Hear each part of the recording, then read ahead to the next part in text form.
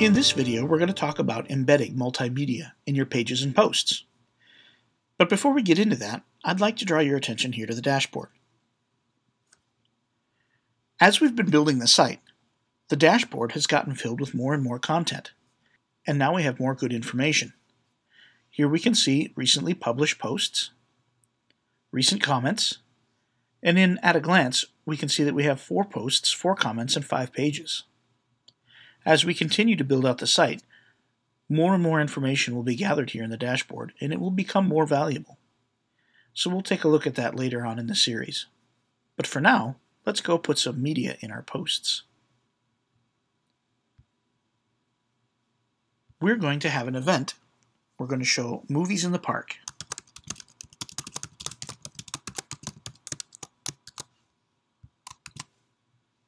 We're going to show the movie Big Buck Bunny, an animated show for people of all ages.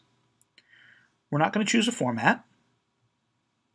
We're not going to do an excerpt, but we are going to have events and put it in the subcategory movies.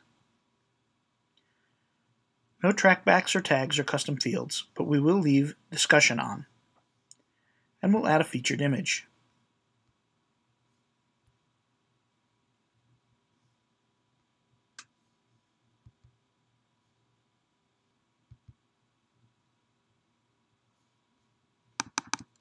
And we'll put in some alt text for those who are hard of seeing.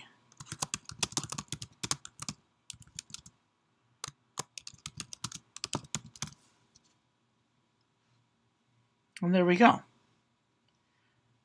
So now let's put the movie right here in our post. We click Add Media, Upload Files, and then we find our movie.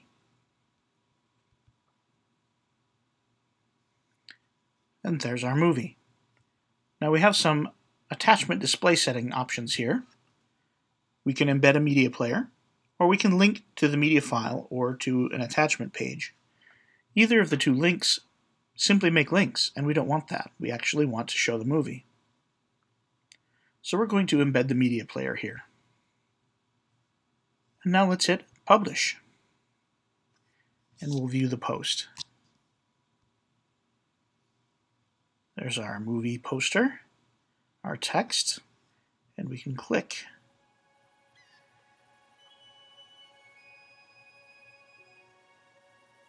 We have the option to go full screen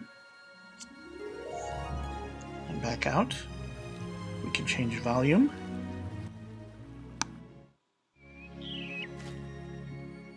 We can simply mute.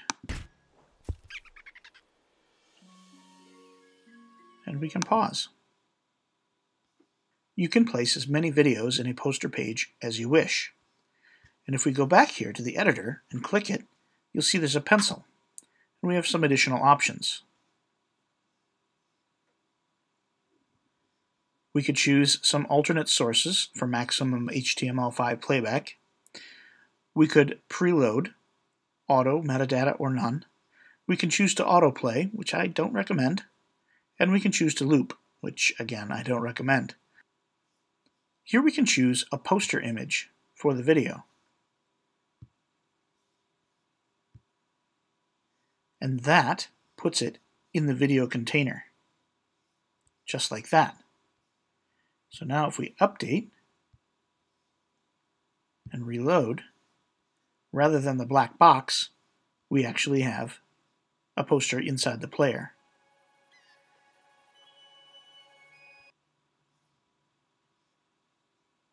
So that's great for video, but what about audio? Let's go back to our posts. We have a classic rock concert in the park. Let's edit that. And then let's put some audio in here. So I'm going to click Upload Files. And we'll choose some Leonard Skinner for our classic rock. And we'll choose 6 songs.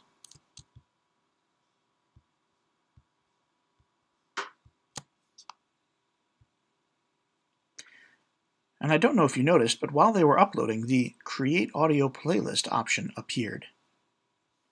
Also, the metadata from the audio was pulled in from the MP3 files and pre-filled over here.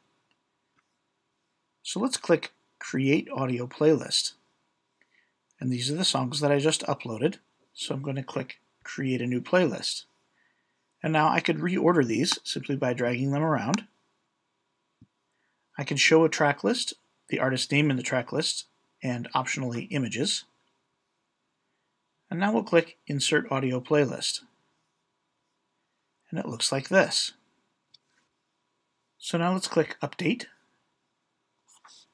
and view our post. Now, because this image is floated to the right, our audio player looks a little funny.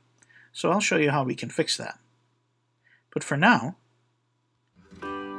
we can play Freebird. We can change songs. We can mute. We can adjust the volume. All sorts of things. And then if we go back to our post and click it, we can click the pencil and change some things. So let's not show the artist name in the track list, since it's the same everywhere. Update and reload. And now we have only the song titles. Now the fact that this is not pushed below the image is actually related to the theme. Some themes will do this properly. So to make sure the audio player stays below the image on the front end as well, I'm simply going to hit Enter until I see it move a little bit. And then click Update and reload. And there we are. Now one more thing I want to show you. If you switch over to text, you can see that the playlist is simply a shortcode, very similar to the image gallery we looked at earlier. And having artists be hidden is just a little flag. The video embed works the same way. It's just a plain text tag. But when you switch to visual, you can see it right in the player. So to sum up, you can place both audio and video directly into your posts.